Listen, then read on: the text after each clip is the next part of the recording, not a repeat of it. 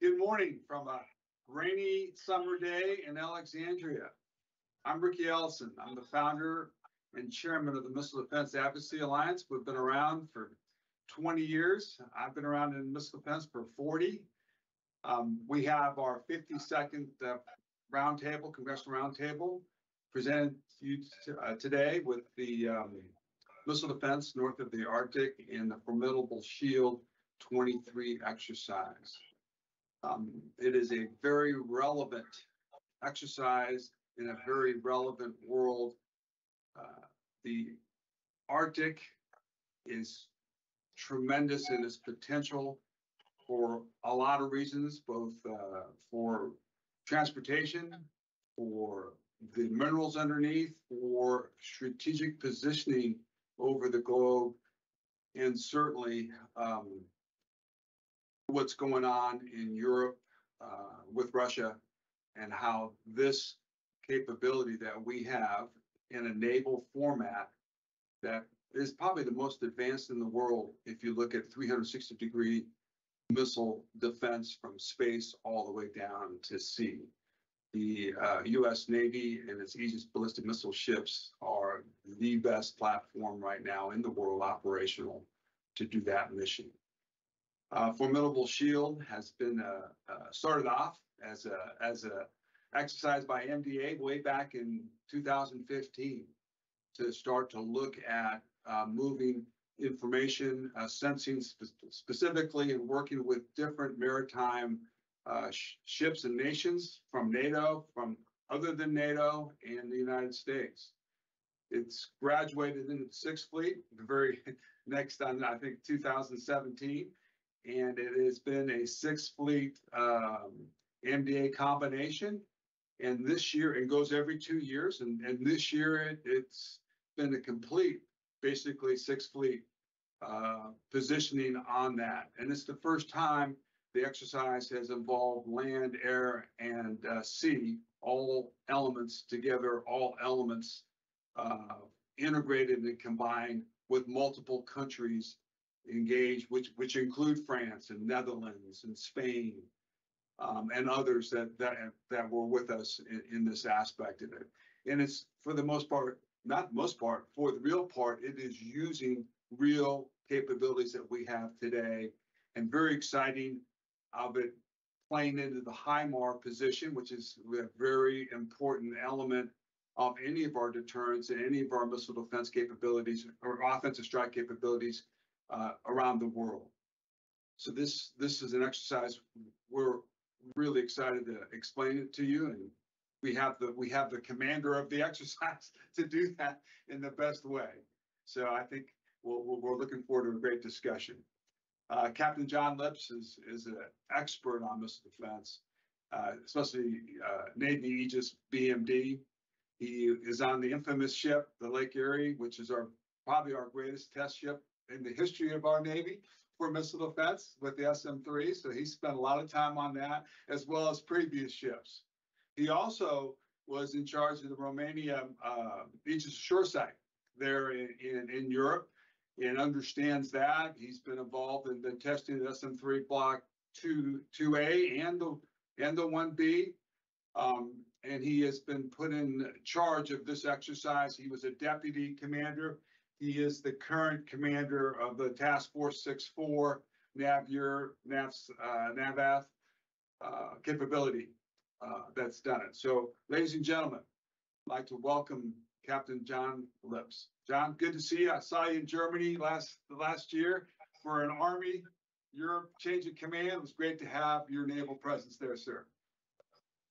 Thank you, Ricky, and good morning, or out here in Naples, Italy, good evening from a balmy, sunny southern Italy. So it's 85 degrees and the sun's shining. So we know we're getting towards August and the later part of the summer. Yeah, thank you so much for that introduction. Formidable Shield is really, I'm biased, admittedly, I will say that up front. Having had the distinct privilege to put to sea in this last iteration as the commander of a task force that was composed of 17 ships, over 30 aircraft F-35s, F-15s, E-2s, helicopters, a U.S. nuclear-powered submarine, and then 8 ground units that spanned capabilities across the alliance. My international staff that supported me was provided by 8 different countries from the alliance. There were 23 officers that came together the week that our flagship sailed from Ferrol, Spain. And so, I ask you to keep that in context, and the audience to keep that in context as we start to talk about some of the complexity and the notable firsts, quite frankly, that those sailors, airmen, soldiers, and Marines pulled together, demonstrating SACEUR's commitment for deterrence and defense of the Euro-Atlantic Alliance. It was an incredible telling story of the power of the people that the Alliance is able to bring together with this high-end capabilities, and what is required to be able to successfully integrate and employ, the joint sensors and effectors across a force in order to be able to demonstrate a credible defense in a modern threat environment. I think we were very successful in demonstrating the integration and lethality of the Alliance across all domains in both the Arctic Circle and the North Atlantic. And so that's another piece that we will talk about. Formidable Shield and execution was happening across over 1,000 miles of battle space. Simultaneously, kinetic events and engagements were occurring on both the Andoya Space Defense Range in Norway and the Hebrides range off of Scotland. And so successfully exercising command and control over 2 surface action groups at sea from my flagship, and then bringing them all together was a powerful testament to the staff, quite frankly, in their efforts. I referenced we were embarked in Blas de Lezo. That's the Aegis F-103 Spanish frigate that's homeported in Ferrol. It was a privilege to be able to break my pennant in her at the very end now of my career. As a backdrop, I think it's a wonderful bookmark, quite frankly. 2 months after I took command, in March of 2021, I took command of CTF-64, and in May of 2021, I executed Formidable Shield 21. In May of 23, I executed Formidable Shield, and in August of 23, I will retire. And so I've got 2 months separation on both ends of those bookmarks, those rudder stops, as it were, in naval parlance. That is, I think, an amazing testament to the team that pulled this together. Some of those notable firsts that I referenced, we'll talk. I think one of the neat things that Formidable Shield brings to the table is 23 was the first time we had involvement with both Joint Forces Command Brunson and Joint Forces Command Norfolk. We integrated with MARCOM as a task group commander under Strike 4 NATO. I had the opportunity to integrate with MARCOM assets at sea. And so that's almost the equivalent in the U.S. Navy of bringing the integration across 2 different fleets together. Strike 4 NATO is responsible to SACEUR for the exercise of command and control over U.S. carrier forces, U.S. expeditionary forces, U.S. ballistic missile defense forces in the NATO fight. And so bringing MARCOM and Strike Force NATO together, we were able to do successfully in the execution of an anti-submarine warfare prosecution. And I was able to provide some of my underway replenishment resources in exchange with the SNIGM, or Standing Naval Maritime Group Commander's forces in the North Sea as he was transiting up into the Baltic. So that was a unique first. We integrated with the U.S. Marine Corps and Second Law Marine Air Wing that had deployed a tactical air operations center to Andoya. And where the integration occurred there was a sharing of battle space. And so that my task group forces at sea integrated with the land-based forces and sensors and effectors, both offensive and defensive, that the Marines were able to bring to Formidable Shield allowed for the successful joint engagement zone live firings from a ship and from a land-based NASAMS battery on Andoya. Now, the piece that is also, I think, integral there is that we were exchanging, before those engagements were occurring, Ricky, we had deployed a U.S. Marine Corps recon, counter-recon sensing force from the USS Oscar Austin that had gone ashore a few days before, were able to identify a surface track that was a target, put that out over the Link 16 network that the task group was operating under the umbrella of. We were able to share that track with the forces that were also down operating off the Hebrides. So they were seeing our surface and air picture as we were seeing their surface and air picture across a satellite network architecture that allowed that. But that surface track subsequently was the origin of some air-launched targets that went to sea, came back around, were identified as hostile by my air warfare commander, passed over. One was engaged by the Dutch ship Tromp. She was the force air for that surface action group. That track was subsequently passed over also to the TAOC, that Tactical Air Operations Center I mentioned, who then relayed the track to the NASAMS battery that was ashore, the Norwegian Army on one serial and the Norwegian Air Force NASAMS battery on a second serial that provided engagements. While that was happening, I was able to have my surface warfare commander, the USS Oscar Austin, declare that target that the Marine Corps had identified as hostile, which allowed the Marines that had been deployed with HIMARS batteries ashore to subsequently engage. So there was a lot of integration that was enabled by, that local network that was then displayed via satellites from the Arctic Circle all the way down to headquarters here in Naples at the 6th Fleet and NAVUR headquarters, and then my Strike 4 NATO headquarters in Lisbon, and was relayed from that TAOC and the CRC that was on the shore in support of the AirCom commander in Ramstein. And so those commanders had visibility over the battle space off the Hebrides and the battle space off the Andoya, and those fights that we're executing all at the same time. You had referenced we employed F-35s for the first time in Formidable Shield. Both the U.S. and the Norwegians brought F-35s to the serials, these live fire rehearsals, and so we were able to use them in engagements where they simulated engagements from the Norwegians, and they were able to provide SA and early warning of inbound threats. I referenced the USS San Juan, the submarine that we were actively pursuing, prosecuting. My anti-submarine warfare commander was the French frigate Bretagne. She subsequently engaged as a ASW frigate.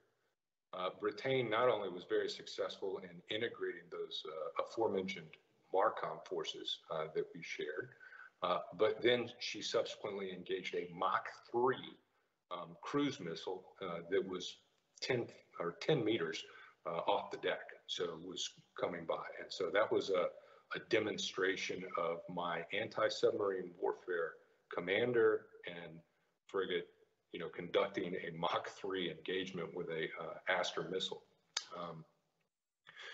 We mentioned, the live fire in a joint engagement zone. I don't think I had previously shared. One of the other notable firsts was this was the first time we not only had air-to-air engagements, but a UK Eurofighter was conducting an engagement off of a track that was being provided by the UK HMS Defender, their air warfare destroyer, their Type 45. That was, again, though, in concert with them informing me as the task group commander of that battle as it was happening. And so on my Spanish flagship, 1,000 miles away, I was watching the UK local air defense commander in concert with UK air forces conducting barrier air patrols engaging with their Meteor AMRAAM missile, their advanced medium-range air-to-air missile, a surface track over water. Additionally, this was the first time that both fighters and E-2 Charlie from the French, while conducting flight operations, were tracking a ballistic missile that was launched from the Hebrides, and that track was shared across the forces towards the conclusion of the exercise. I failed to mention that, one of the other notable firsts was some logistics moves. When you think of a force the size that we were employing across the battle space that we conducted our operations to set those conditions. My tagline for logistics was, if you didn't bring it there, you weren't going to find it there. What we were able to do was demonstrate the successful expeditionary loading of a Harpoon anti-ship cruise missile on a US P-8 up in Norway that successfully then launched, integrated with my Spanish flagship and the one of the Danish ships that was operating in concert for a simultaneous time on top engagement of a target up above 73 degrees north latitude in the Arctic Circle. And so that was a successful, evolution to conduct both the ordnance handling and loading, but that was day one of the exercise, Ricky. I remind you, this staff that was coordinating this across the air and sea domains and the logistics fronts had just come together 10 days before, when we had all met in parole and then got underway to head up to the Arctic Circle. So at the end of the summary from a Formidable Shield, I think it's the unprecedented demonstration of cutting edge capability and capacity that reflects the high end capabilities that the Alliance is able to bring to bear in the demonstration of deterrence and defense. But it is absolutely predicated on the network architectures that enable the battle space that allow us to do that across the joint force. It's to be able to integrate the sensors, the effectors, to augment the battle space that you need because of Mach 3 targets, whether they are cruise missiles or anti-ship ballistic missiles, or they are anti-ship cruise missiles being used to strike land targets, as we see in the Ukraine, or they are ballistic missiles that have been modified to strike ships at sea. We have to be able to employ all of the sensors and all of the effectors. The only way that we can do that is to be able to ubiquitously share fire control quality data across the entire joint force. Now, I'd like to tell you that we had, absolute success in that. And I think Admiral Montgomery would probably call me to task, as he rightfully should. Having had the privilege to have been briefing Admiral Montgomery all the way back to when he was Commander Montgomery and then Commodore Montgomery, it's great to see you, sir. But I'll be honest, it was not seamless in the architecture management. It was a challenge. It's hard. We're not where we need to be blunt. We're making progress, and Formidable Shield gave us a great opportunity to bring this equipment, this kit across the Alliance force together, and we learned a lot. Not only did we learn about the architectures, but having spent a lot of my time operating out in the Indo-Pacific, weather in the Arctic Circle is your adversary.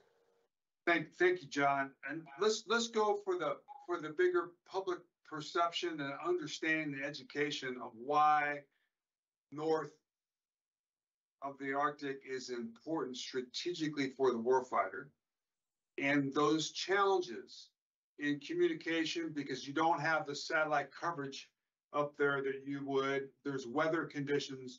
So now you are challenged with being able to move comms, and now you have to go with intent, and now you're dealing with foreign, or not, our allies and partners that maybe don't have the same intent we do. Can you just give a broad brush to the public on that set of why it's important up there, and what are those specific challenges that's unique than fighting anywhere else in the world? So, I think it's certainly in the European context, if you take a step back and you look at the European continent, it's a peninsula. And, most people to a certain extent don't look through that lens. But if you look at it at the European continent as a naval officer, it's a peninsula bounded by the Mediterranean, the North Atlantic, and the high north. And so by not operating up there and generating the repetitions and the sets that we need to be comfortable to recognize the limitations of operating, we are unilaterally removing battle space. And I think that is not where you want us to be as a force. And the preponderance of capability that can be brought to bear from a persistence and a sustainability perspective is maritime forces there. It is maritime forces augmented by land or air forces, but principally it's going to be maritime forces that are able to generate the conditions and effects to support operations and freedom of maneuver and maximizing the front that we need in the theater. It's those maritime forces, quite frankly, that are going to be able to provide for the sea lines of communication that, presuming, a land war is an element of the conflict associated with a major peer competitor and the European front, the sustaining of those forces are absolutely vital and integral on the capabilities of the maritime force operations. And so, I just at a quick snapshot, I would say that's why it's strategic. Now, the implications would, kind of going back to my Indo-Pacific days, one of the things that was very telling, operating at 73 degrees north latitude, the satellite look angles that you referenced are absolutely, dependent upon where the operations of those normally geosynchronous satellites are over the alliance capabilities that are brought to bear. And so you go from satellite look angles that are measured in 20s of degrees of elevation and higher to satellite look angles that are measured in single degrees of elevation. And all of the challenges that can bring when you need maximum bandwidth associated with a modern architecture. The other thing, just very bluntly, the water temperature survivability in operations up there. Water temperature is measured, or survivability in May in the Arctic Circle, where we were low Arctic Circle, was measured in tens of minutes compared to days in the Indo-Pacific regions. And so how can you respond from a survivability perspective? Are you ready to do that? In May, we're operating my force in snowstorms out at sea when we were conducting those harpoon launches. So that's just a quick snapshot of there. There's also an aspect that as you operate in the higher latitudes, I grew up thinking weather in the context of ducks for my radar and how the meteorological conditions affect the range or the skip zones of my communications. And that can alter the ranges. Well, we have to think about the fact that the solar weather has a more pronounced impact and an implication to operations on both sensors and communications when you're conducting ops in the high north. And those are things that, just as I was being briefed on water temperature and legacy atmospheric weather, I was also being briefed on space weather and the solar weather that was occurring. And so that was kind of I think a reflection of the new battle space as we conduct these types of operations. And then the final piece, the last notable first that I would share with you is the task group commander was on one of the days towards the end of the exercise. You're executing a normal battle rhythm. Administratively, you're taking briefs. I mentioned the weather briefs, there's intelligence briefs, operations briefs, what ships are, had a maintenance problem overnight, or what are my assignments for helicopters available, things like that. That particular day started at about 6 a.m. I got a phone call, and we were a couple hundred miles off the coast of Scotland. That one of the ships, we needed to conduct a medevac. We were prepared for that, as you would expect. We had, designated helicopter to be able to support my sea to shore movement in a case like that. One of the oilers, actually the Spanish oiler Patiño, is equipped with I think it was a 12-bed hospital on board. And she goes to sea not only bringing my fuel for the force, but she carried 11 Marines and had a hospital, a dentist, a doctor, and 4 ICU beds. So we had all kinds of options to be able to execute if necessary. But in this case, we needed to get a sailor ashore. We had indications that it was probably surgery was going to be necessarily involved.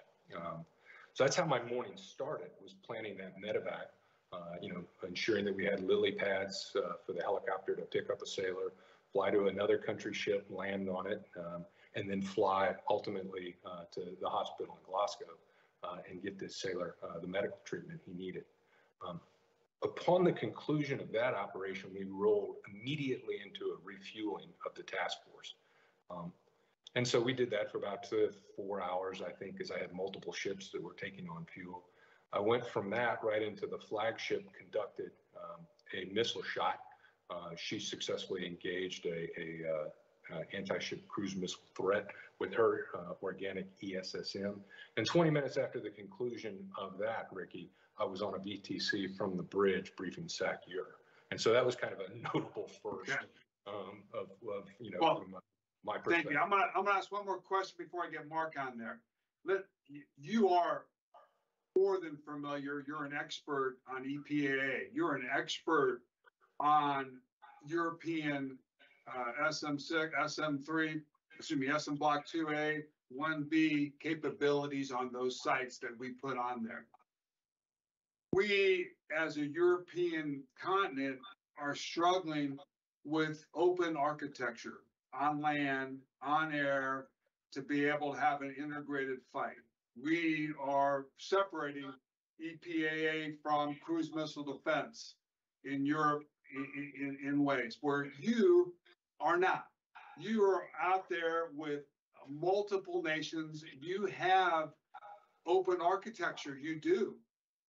Why are we not able to do that on land, starting with the Aegis shore sites? If we had to take on Russia, and we had to deter Russia with everyone, the lessons learned and what you're doing there in your exercise, and I'm very curious on your overhead persistent 360 cruise missile defense sensor capability, whether that's E2s or how you do that to get 10 foot off the ground, because we're struggling with that everywhere on that aspect. So I'm asking you directly the lessons learned that can be applicable to the European situation that involves U.S. Navy with both those 4 ships, Aegis Shoreside, Romania, and Poland, with this Formidable Shield exercise, and why weren't they involved with it, etc. But go ahead. That's it. Hopefully a short answer, because I know Mark's got this, but I wanted to make sure I hit that with him. Yeah, it's a great question. Some of it is policy, some of it is programmatics, and the fact is that it is, as you reference, it is absolutely necessary to ensure survivability in a modern day fight. The fact is, as I had articulated earlier, we did have some network challenges, and we were not able to fully integrate all of the capabilities. I do not have a full CEC Link 22 environment across that force where I could exploit the full capabilities of all of the advanced combat systems that are brought to bear. So the impact of that is I'm going into, a gunfight with a couple of daggers, quite frankly. And it's a challenge because the adversary is not concerned about my limitations. He's going to exploit them. One of the reflections that I have is the architectures that we are burdened with fighting with right now ultimately, if we do not expand them to a complete open architecture framework that allows us to seamlessly share fire control quality tracks across not only nations, but domains internal to those nations, we're going to relearn the lessons that our land brethren learned following World War I, where they were attempting to employ cavalry and musket tactics in an artillery and machine gun fight. We're going to learn that in the modern day IAMD fight, because those anti-ship ballistic missiles, those high-end anti-ship cruise missiles, the hypersonic missiles that are available for proliferation will be a threat. And they're being flown and fired by peer adversaries almost on a daily basis. So, are we there yet? No, sir, we are not there.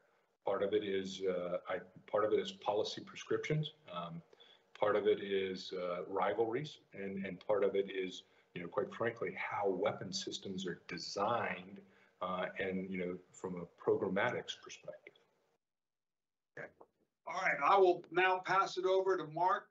Mark was a J5 at UCOM. Mark was as you mentioned, Commodore, Commander, an expert on the European theater, an expert in the Navy, and a member of our board of directors. Mark Montgomery. Mark, it's all yours. Well, Ricky, thank you very much. And it's great to listen to Jonathan Lips there for a bit. He's a, Formidable Shield was a formidable exercise. And Admiral Morley and John Lips were great leaders on this. And when I think of John, I think he is a BMD force of nature, and I think that his retirement in August is going to be very impactful for us as a force. Almost in a Star Wars method, it'd be like there'll be a disturbance in the force when he retires, and so I hope the Navy's in a position to pick up on it. All right, look, this exercise. First of all, I love Mike Gilday, the CNO of the Navy, why he's saying we need a RIMPAC in the Arctic when you're actually running a RIMPAC in the Arctic is beyond me, except this isn't RIMPAC, because RIMPAC is a lowest common denominator exercise. This was literally a highest common denominator exercise.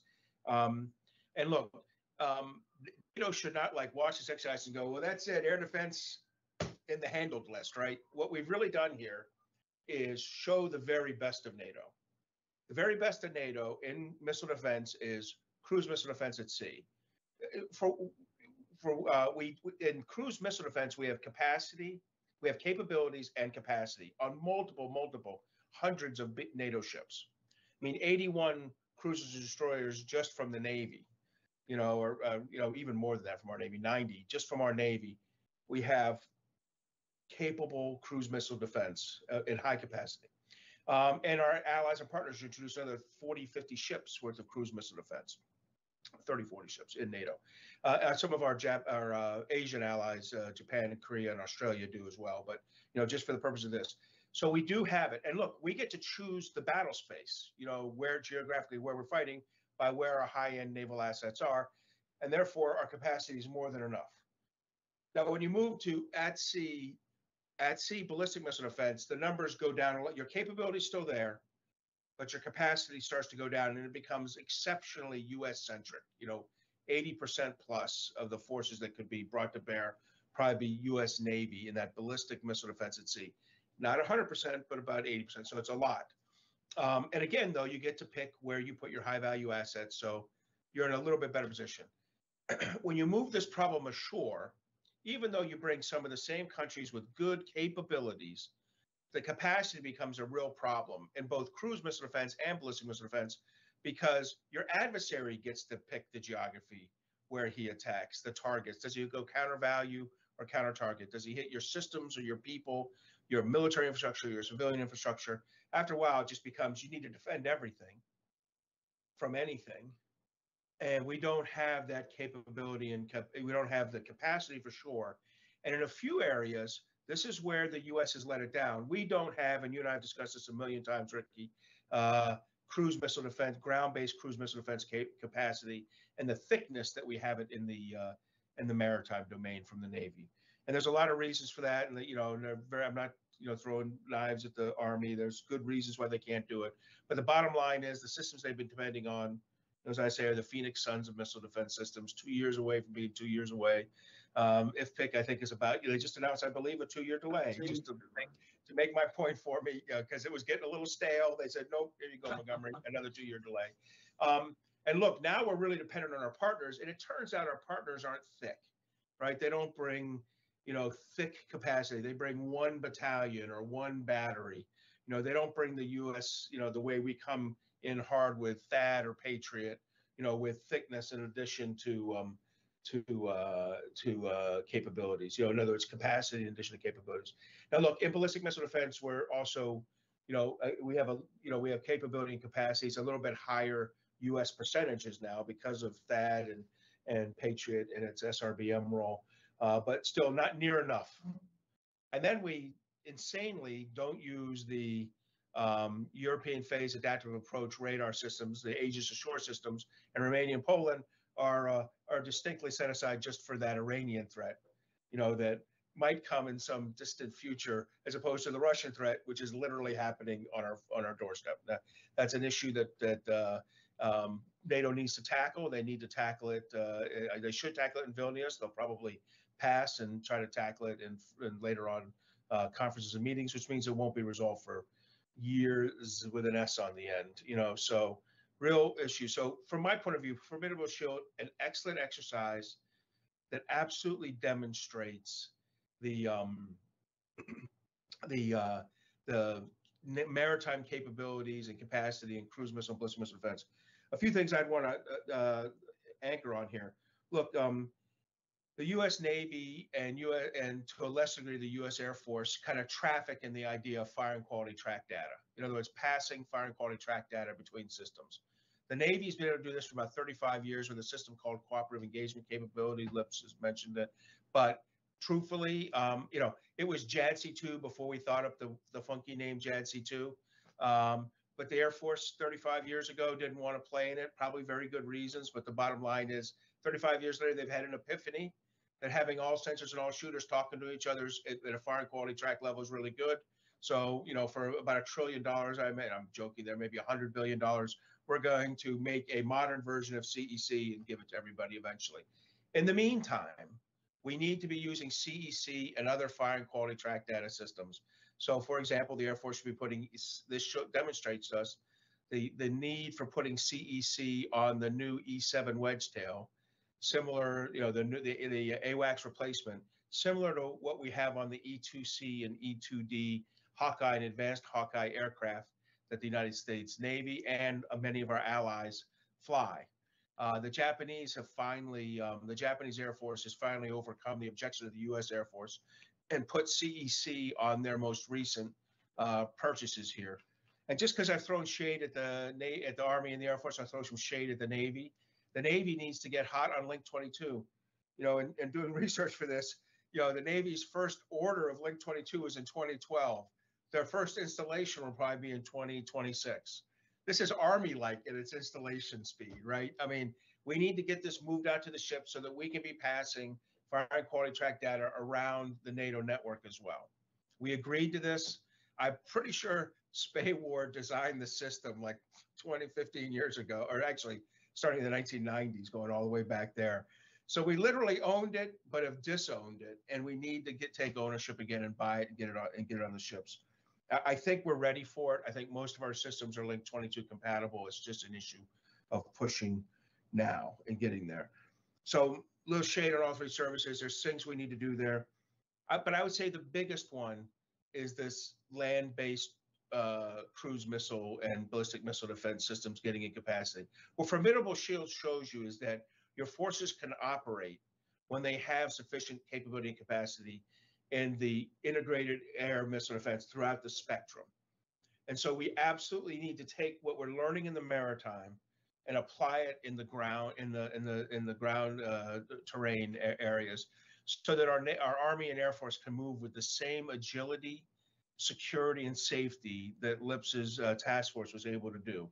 And then finally, integrating the offense and defense. Glad to see that. That's another thing JADC2 will bring us that wasn't inherent in CEC. but is inherent in NIFCA and other things that the Navy was pushing 20 years ago, but couldn't get joined. We need to pull that together so that we're integrated offense and defense, because sometimes the best defense is thinning the herd at launch, right?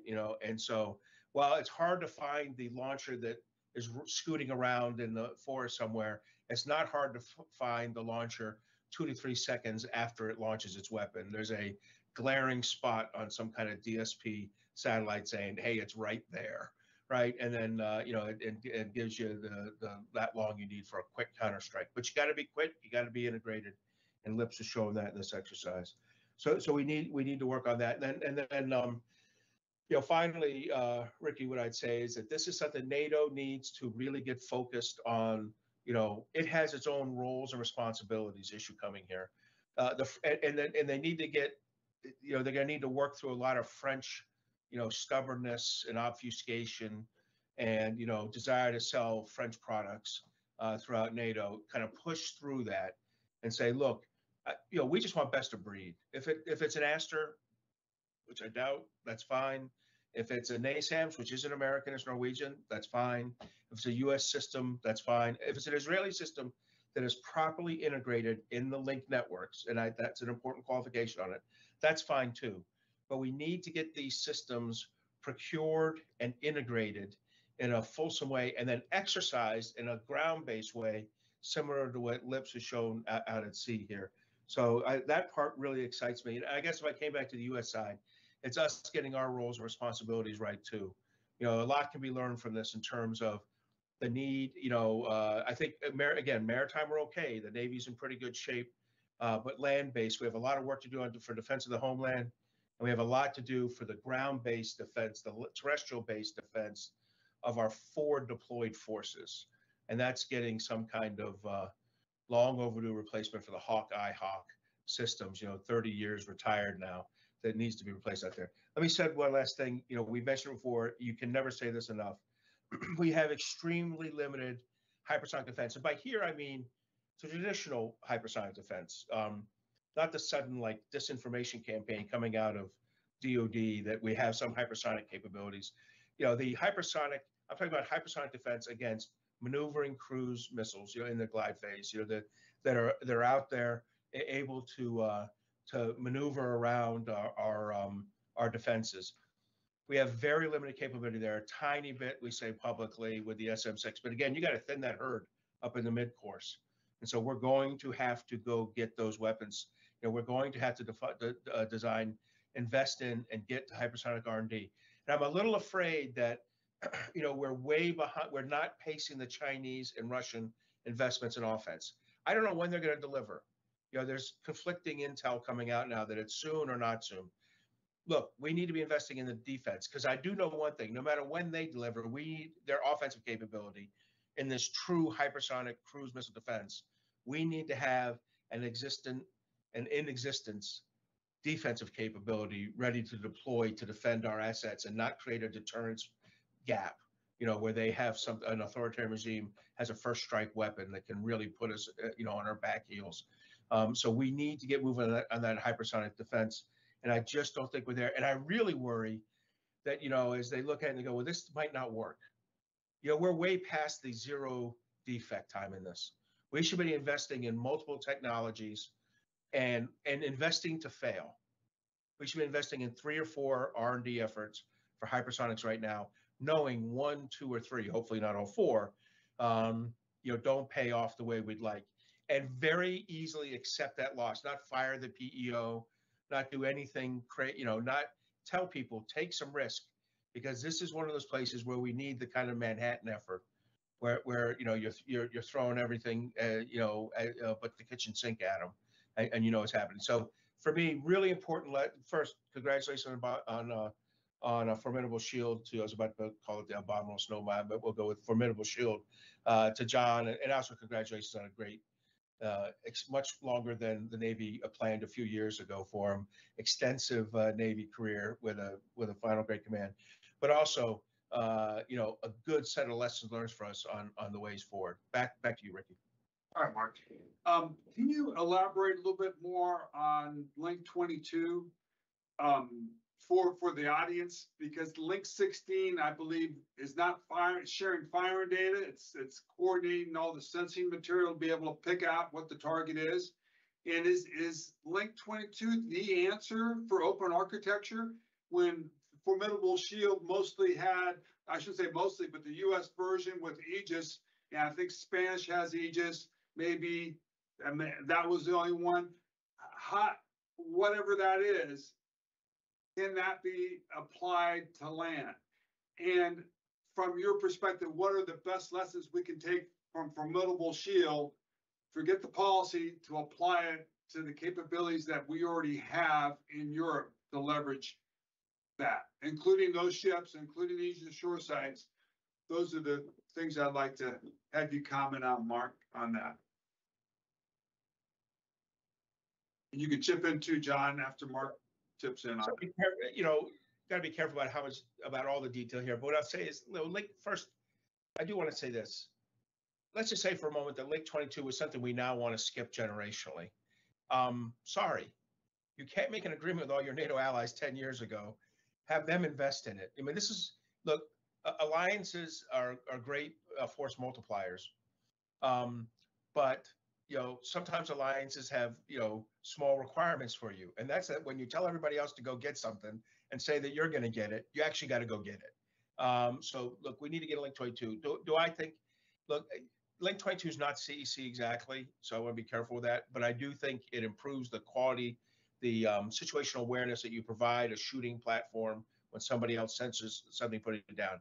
I don't think it's as good as Aegis to Aegis passing. I still think that those kind of launch on remotes are really the best, right? But they require, you know, proximity and some other things, you know, and positioning, being in the right spot, and they're unique to that. And it's great that our, you know, beyond Spain, Norway has Aegis platforms that aren't always, well, I think they lost one of them in a sinking, but, you know, they've got 3 left that are very capable. It was okay. I think they could only man 3 at a time anyway, so it wasn't a complete loss there other than the embarrassment.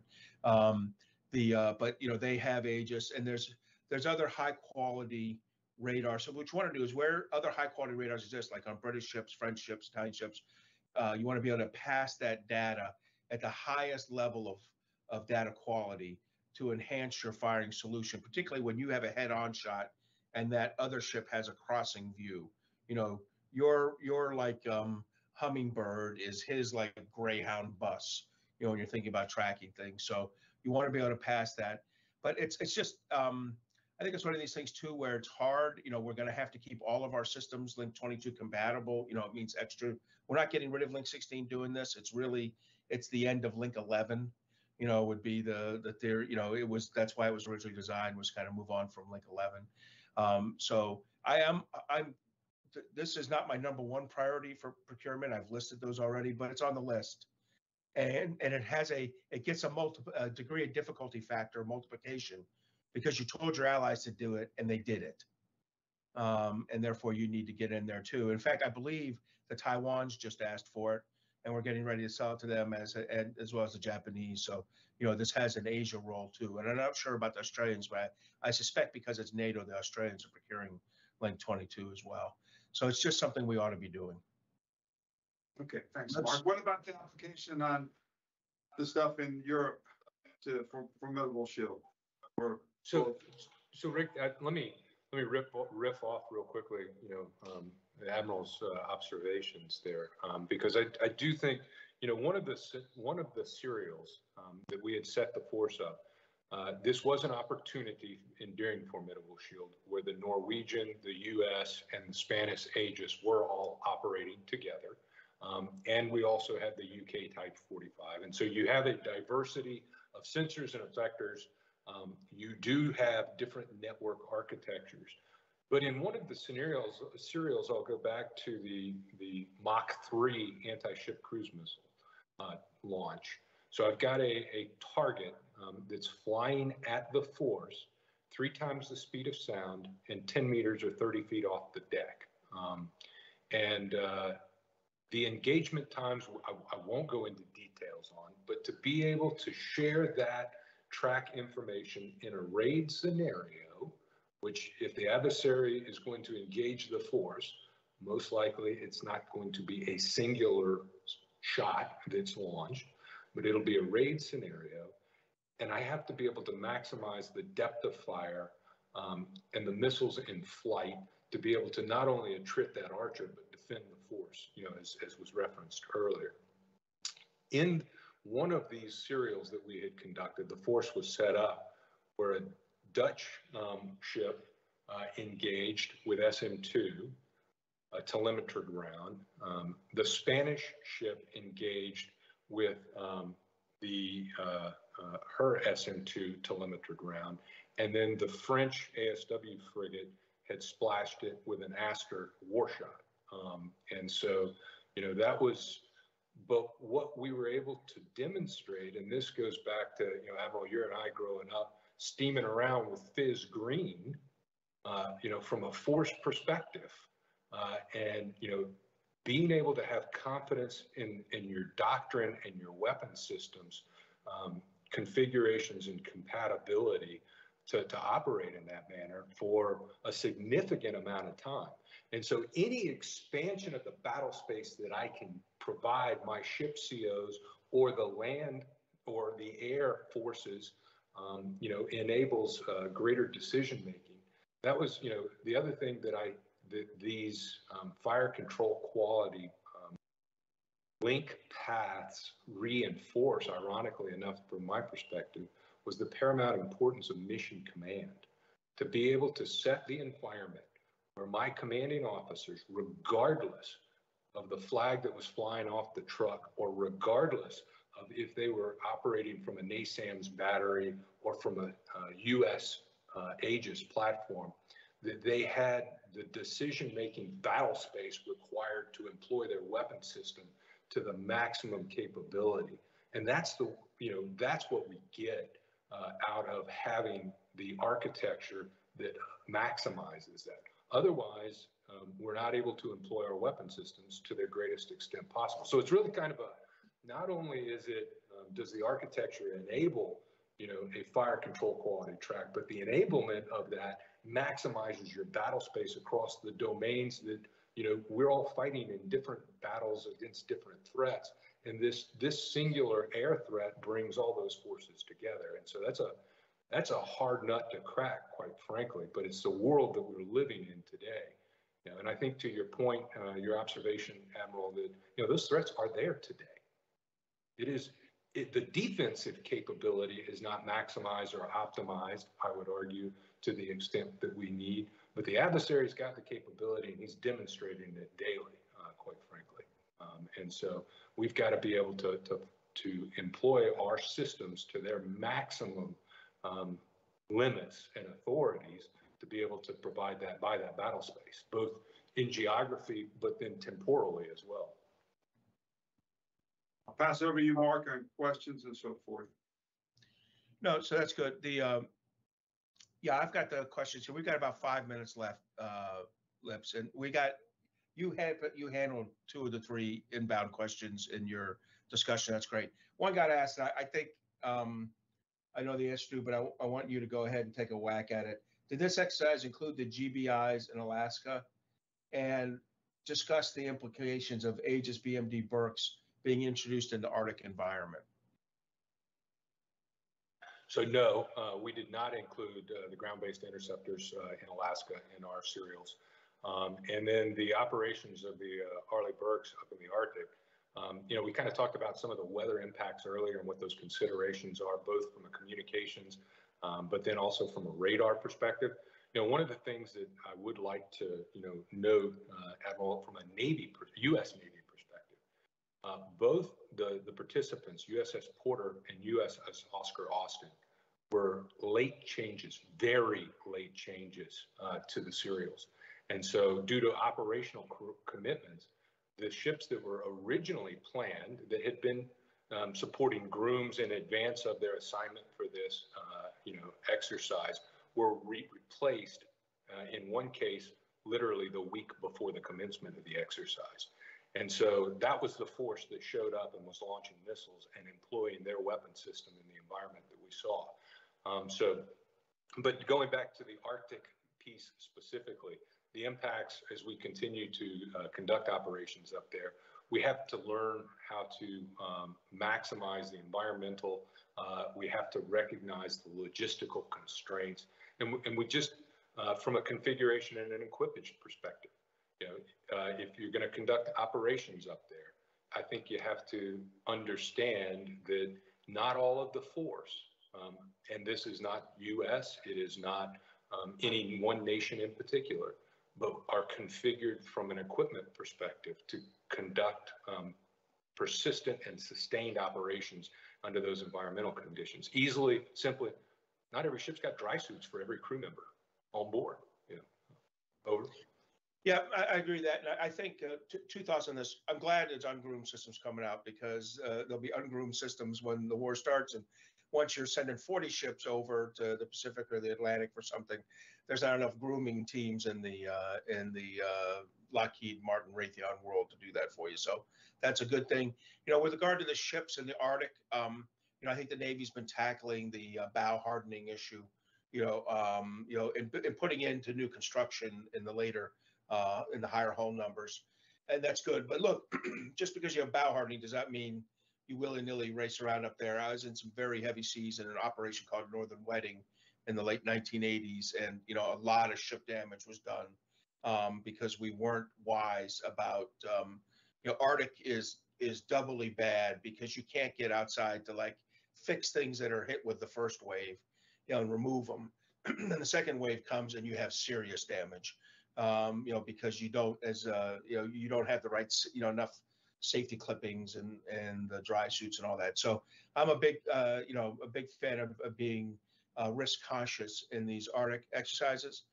On the other hand, we need to practice operating up there. I think the Nome base has finally made it into the NDAA in a way that it'll probably be funded. Senator Sullivan will be happy. And with us, that's in Alaska. And so the U.S. Navy is going to have to get more used to operating in these waters, at least portions of the year. And if the adversary is going to drag us up there, then we're going to need to follow.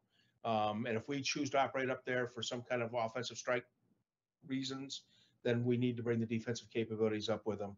So I think Operation Formidable Shield has beyond its maritime cruise and ballistic missile defense implications, had some great Arctic implications for the year.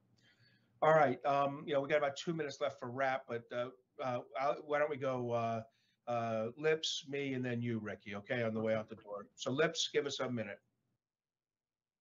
Hey, sir, thanks very much. And again, I think with the exercise, what I call a live fire mission rehearsal actually demonstrated was the ability to successfully integrate and employ the high-end joint capability of the alliance in demonstrating deterrence and defense in battle space of both JFC, Brunsum, and Norfolk simultaneously. And so when you think about that, every one of you that are listening should be very proud of the U.S. contribution of capability, but just as important, if not more so, quite frankly, are those soldiers, sailors, airmen, and Marines who are able to employ that capability integrated across the joint force. That was my big takeaway, quite frankly. Over. Thanks, Lips. First of all, again, for the audience, if you didn't know Captain Lips ahead of time, you know that the Navy is losing one of its really giants of naval ballistic missile defense posture, planning, and now operations in this last tour. But definitely the establishment of those Aegis shore sites in Europe was among the hardest jobs we've assigned to any surface warfare officer, and they were ashore. So fantastic there. Look, this exercise is important. It demonstrates things we can do. It demonstrates the value of an alliance. It demonstrates that an alliance brings immediate capacity because they are, yes, we have 4 destroyers growing to 6 in Rota, and we sometimes have a 4 deployed moving through theater, but our European allies have in theater, 10 Aegis destroyers are growing, and the numbers growing with the Spanish, and 15 to 20 other very capable cruise missile defense shooters and 4 or 5 other ballistic missile defense shooters. So we have capabilities that give us capacity. And so in the maritime, we're doing great. But the other part of this lesson is we need an equivalent ground-based capability and capacity. And if we don't get it, the maritime is of little value, right? The Russians are not going to attack you at your strength. They're going to attack you at your vulnerability. And we have a gaping vulnerability that this exercise has shown is not at sea. So Riki, I'll pass it over to you for the final. Yeah, no, I commend John Lips. What a stellar individual for the missile defense community. I mean, that your run and what you've done has helped the missile defense community. It's helped the world in that Navy aspect of the capabilities that you bring. So those years that you have spent as an officer, sir, thank you for your service to the nation to make the world a safer place. Formidable Shield is bringing diversity of strength together. It's got to continue to do it. It is the way out. And continue to push that open architecture to enable all the players to play is what you're doing. And you're ahead of everybody else in Europe on this. And it was so cool to see you work with the offensive HIMARS. I mean, to play into that game, because we have to play in that game, and we have to mix our offense with defense to have the best deterrence to prevent conflict and to win if we go in there. And you're demonstrating that. And it's great that you have the candor and the courage to say, hey, we didn't do it all right. We got much more to do, but we are moving down that path. And it was great to hear Mark say, hey, this is not RIMPAC. This is better than RIMPAC for what it does at the high end aspect of it. So congratulations on that, sir. Congratulations on the exercise. And I think we as a world are getting better, and being put in that domain that nobody wants to go really in and fight is an awesome ability to say, hey, we can play, and we can play everywhere, and we're going to be able to deter you if you're going to try and take us on. So, and win. So thank you. Thanks, Mark, for coming in. It was great to focus on the Arctic and with this great exercise. So thank you, Joe. All right, ladies.